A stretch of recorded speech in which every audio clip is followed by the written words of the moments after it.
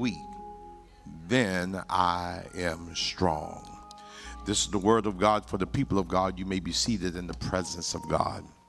I'd like to share from the thought, understanding prayer in a pandemic. Understanding prayer in a pandemic. Let us pray. God, not my will, but your will be done. Never me, God, but you preaching to and through me. Now, O Lord, make me nothing that you might become everything, so that the words of my mouth, but the meditation of all our hearts may be acceptable in thy sight. God, you are our strength and our holy Redeemer. In Christ's name we pray, amen. Understanding prayer in a pandemic. There is an article written by a gentleman by the name of Sutton Turner. The article is entitled, After a Crisis, People Go to Church, or People Run to Church. And to validate his claim, he lists some of the historical devastations or tragedies where there is measured an increase in people flocking to church. He talks about, he lifts up Pearl Harbor. He lifts up the crises, the financial crises of 1929. He talks about the financial moment in 2008, and he also lifts up 9/11.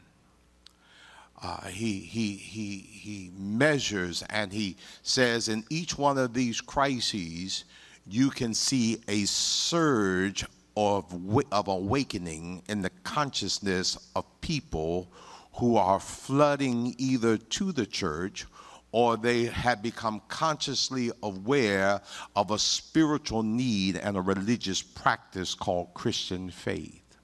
He doesn't talk about one of the historical moments as Hurricane Katrina. And he doesn't mention Hurricane Katrina because it's a different sort of devastation. The churches that they would run to then were underwater as well. And the pastors that they would seek were in the water with them. That was not a time when the people ran to the church, but an opportunity for the church to run to the people. And I believe that the balance is that the church should be in both practices, that we should have a floodgate of people running to us because they see us running to them. And so he says that there's a surge in these moments of crises that the world rises up in their spiritual awareness and their need for church.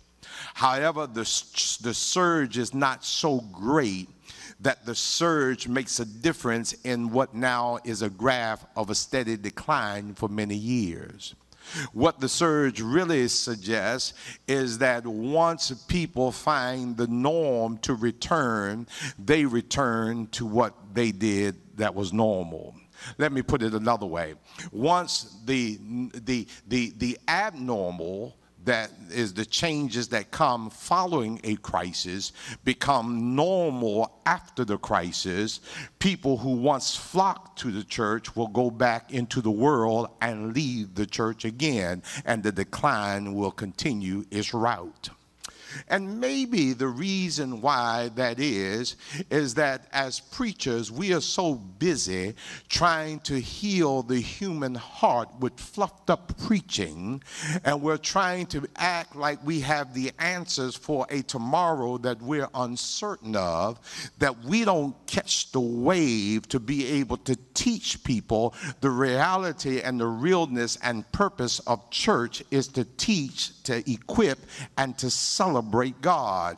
But instead, we're trying to capture members when we should be really trying to capture souls for Jesus.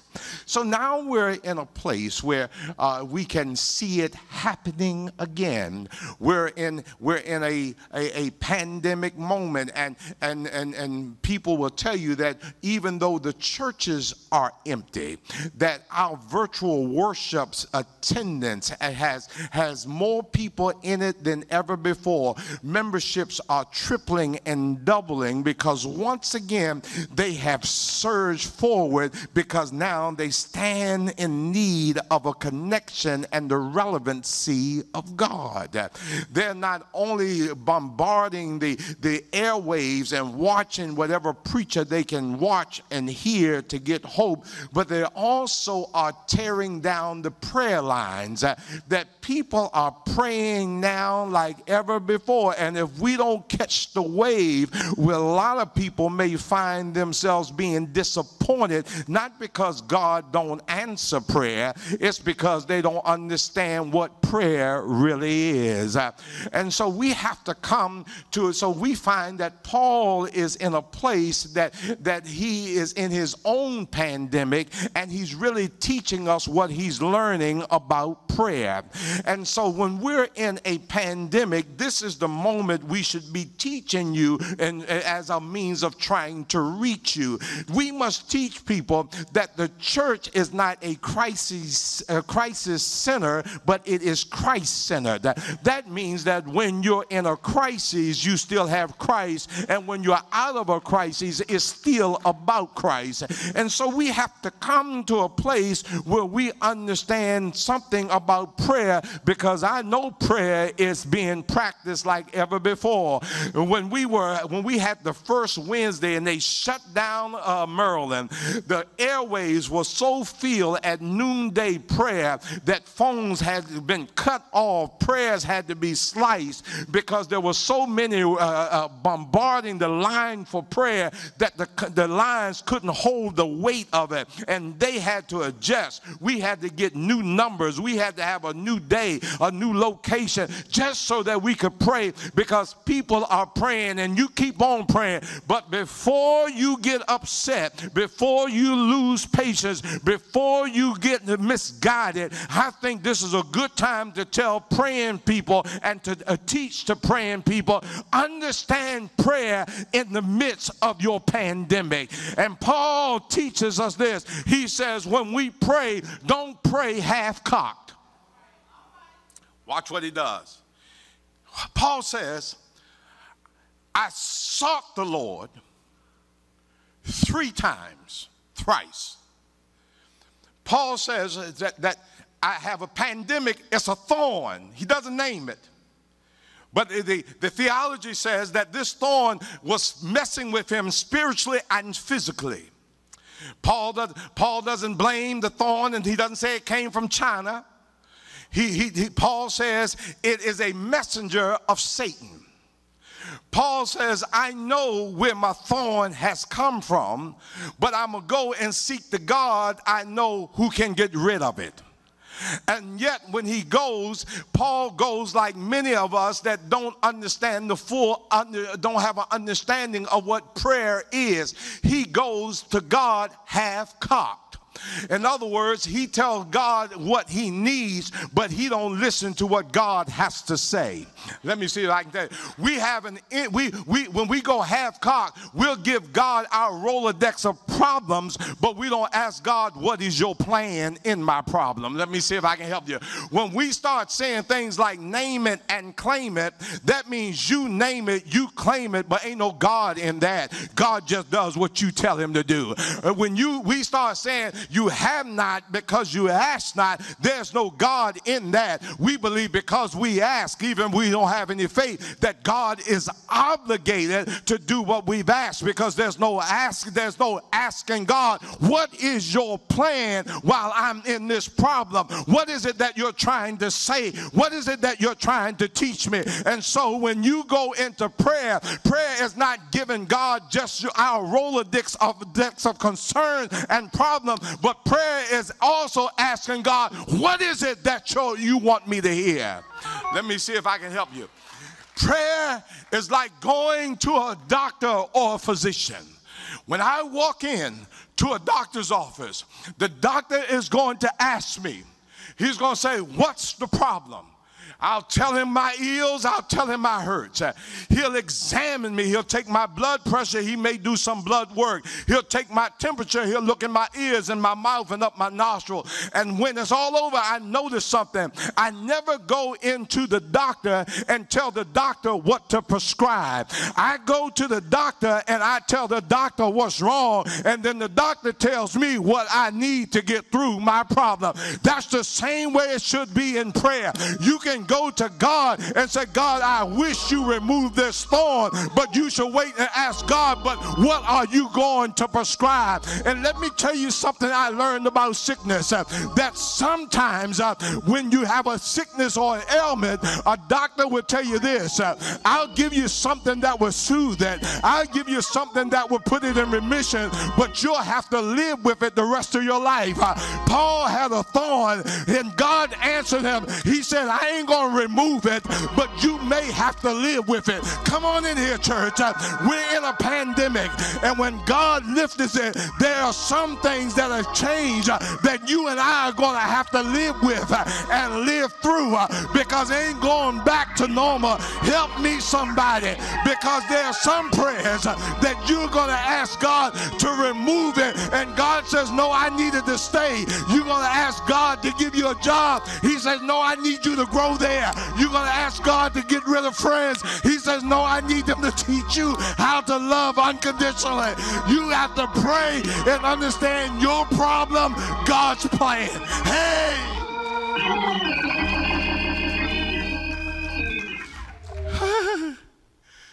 First thing, understanding prayer is not one-sided. Prayer is telling God what's on your mind, but also prayer is listening to what God has on his. Are we preaching? Secondly, prayer is the assurance of his presence. That when we pray, we should be praying not only looking for his answer, but we need to know he's present. I got to tell you this, in this pandemic, my wife has found black and white TV again.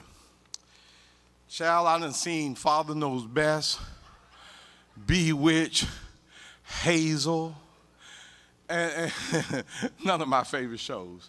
Andy Griffith, yeah, but the rest of them.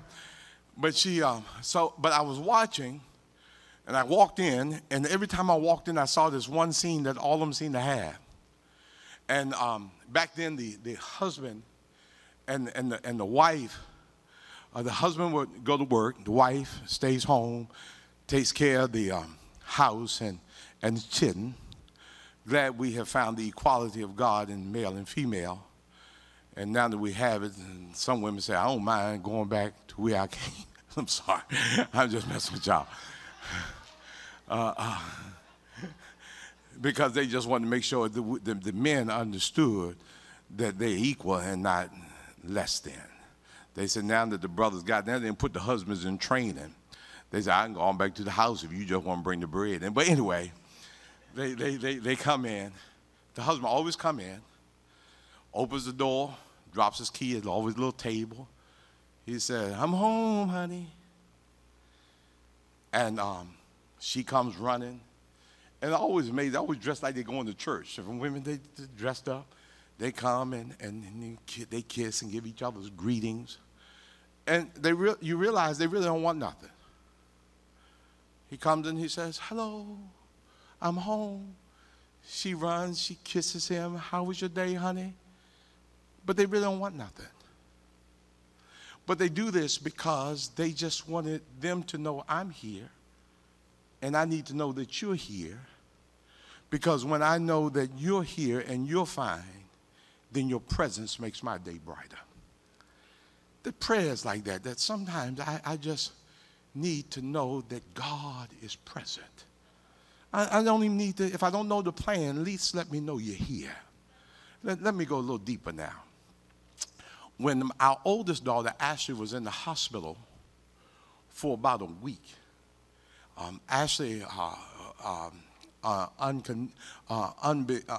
just unorthodox for her at her age and her size to be suffering from high blood pressure.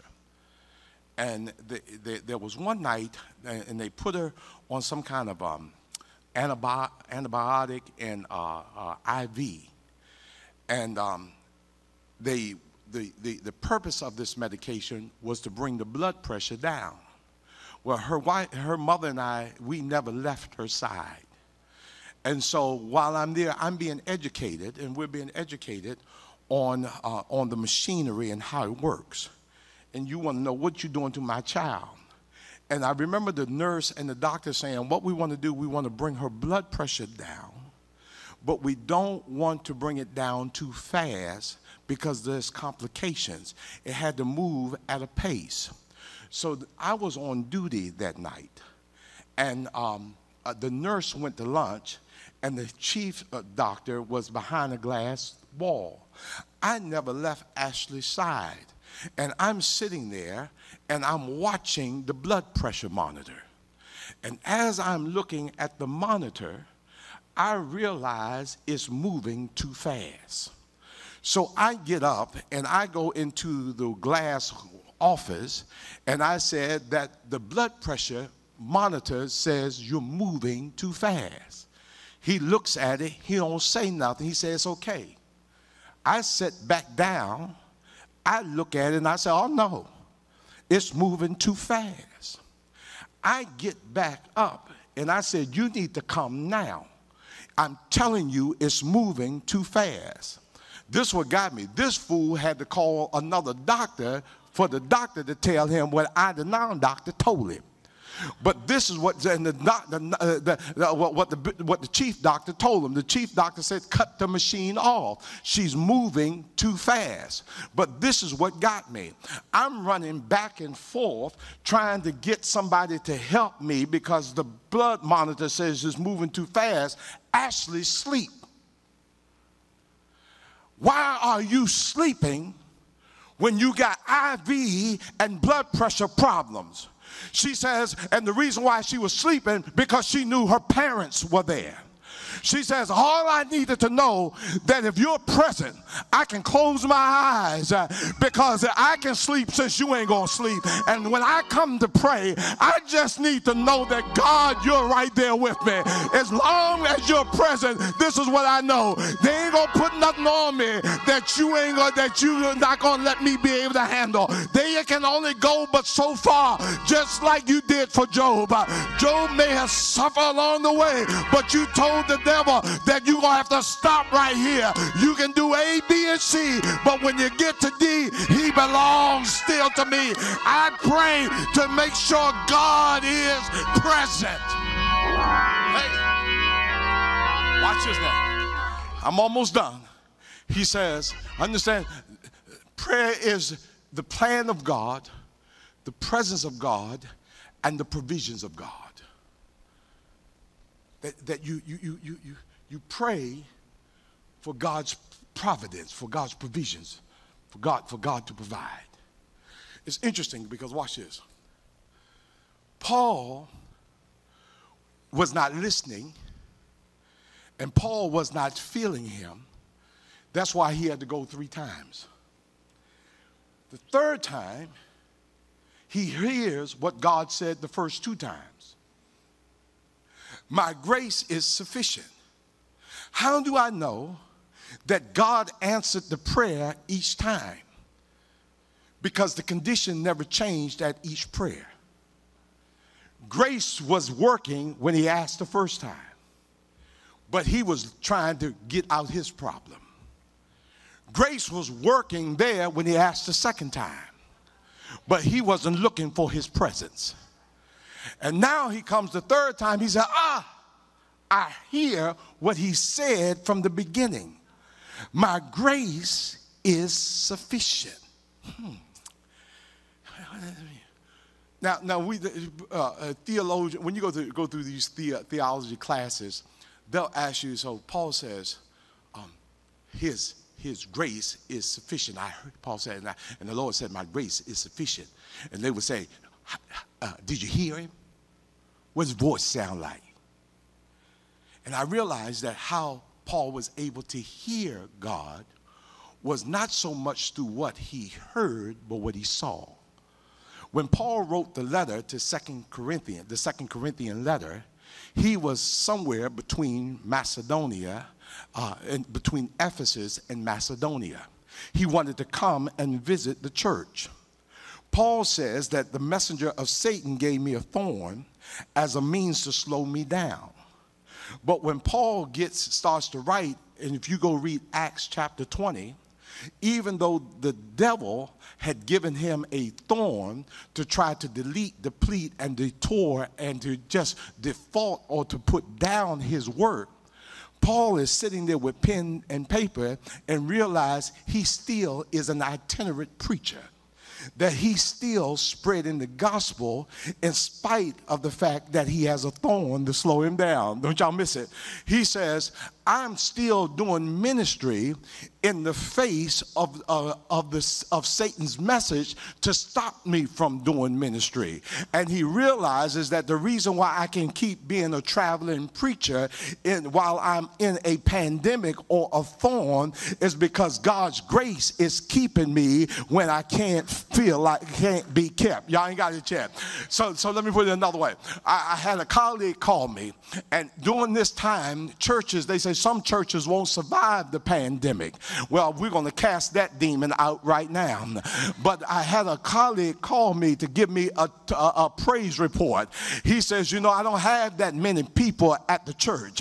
He says, but I want you to know this past week that I got a check in the mail from some help from our denomination. He said, but then I got some help from the bank, and they helped pay some of the bills, because at that moment I didn't know how I was going to make it. But the reason why I'm able to make it is because grace was still at work in me. And I want you to know that if you're looking at me, listening to me, can put your finger on your pulse, even though it seems like tomorrow is uncertain, even though we hear tragic news, even though you might be on the front line, go to work in fear, know where your next meal is coming, not sure how long you're going to keep a job. If you can see and hear me today, then you know that grace is still sufficient, because in spite of the fear, God is still working that thing out. And when I come from my knees, this I do know: if I can pray it, grace is still there. If I can believe it, grace is still working. If I can keep pushing, grace is to God is still providing for me. So I'm done. Understanding prayer in a pandemic.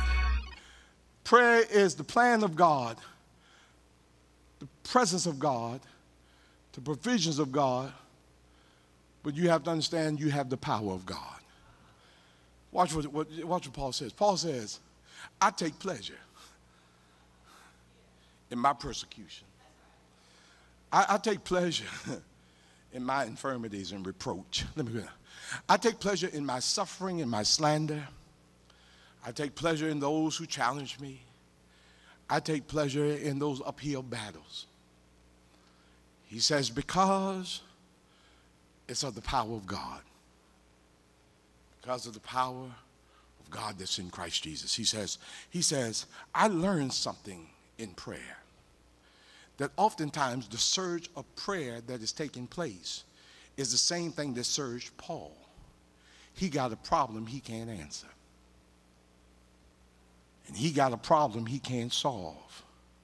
And Paul says, this is what I learned about prayer. Prayer is really my power source to God. When I'm weak, that's when I'm strong. When I'm weak, that's when I pray for God and to God. And so weakness means this, and I'm done. On yesterday, I cut my grass, and I have allergies real bad. I shouldn't have been out there, but my grass looked so pretty this morning that I was glad I went. But I mean, I got allergies going. The older you get, the worse they get, and eyes burning. I scratch half the night. I like, Lord, help me. But anyway, so while I'm driving and scratching, all of a sudden the lawnmower, I get to the backyard and the wheel don't want to turn. I'm turning the steering, but the wheels is going straight. I'm thinking, oh, now the lawnmower has broke. So I have to find a way to fix the lawnmower. I'm angry because the lawnmower is broke, and I'm angry because I can't fix it. I know I can't fix the lawnmower. So this is my weakness now. I have a mechanical problem that I don't have mechanical knowledge of. Yet, I don't find myself too worried at all, because I have a number to a mechanic. And so what I do in my time of suffering, I'm going to call the mechanic in my weakness, because the mechanic's going to come and be my strength. He going to fix what I can. So ain't no need of me worried about it anymore, because I know the man who can fix what I can. Y'all should be excited, right? And that's what prayer is about. When I'm praying, I'm weak, but I ain't worried, because I just give it to the Lord who I know can fix it. And just in case you don't believe me, let me put it this way. We had a debt that we could not pay, but we gave it to Jesus and he fixed it. We had some sins we could not find forgiveness for, but we gave it to Jesus and he fixed it. We had some dirt that we could not get out, but we gave it to Jesus and he fixed it. We had some stains we couldn't wash out, but we gave it to Jesus and he fixed it. We said some things we couldn't take back, but we gave it to Jesus and he fixed it. And just in case you're baffled what I'm talking about, he took it up on a hill called Calvary. He nailed it to a tree called the cross. He poured out a blood that will wash us. He went in a grave that will raise us. And when he got up early Sunday morning, everything that was broken had been fixed, because the Lord in our weakness became the strength over our problems. So when you pray to know that God is working it out, even if you can't see it with your own eyes.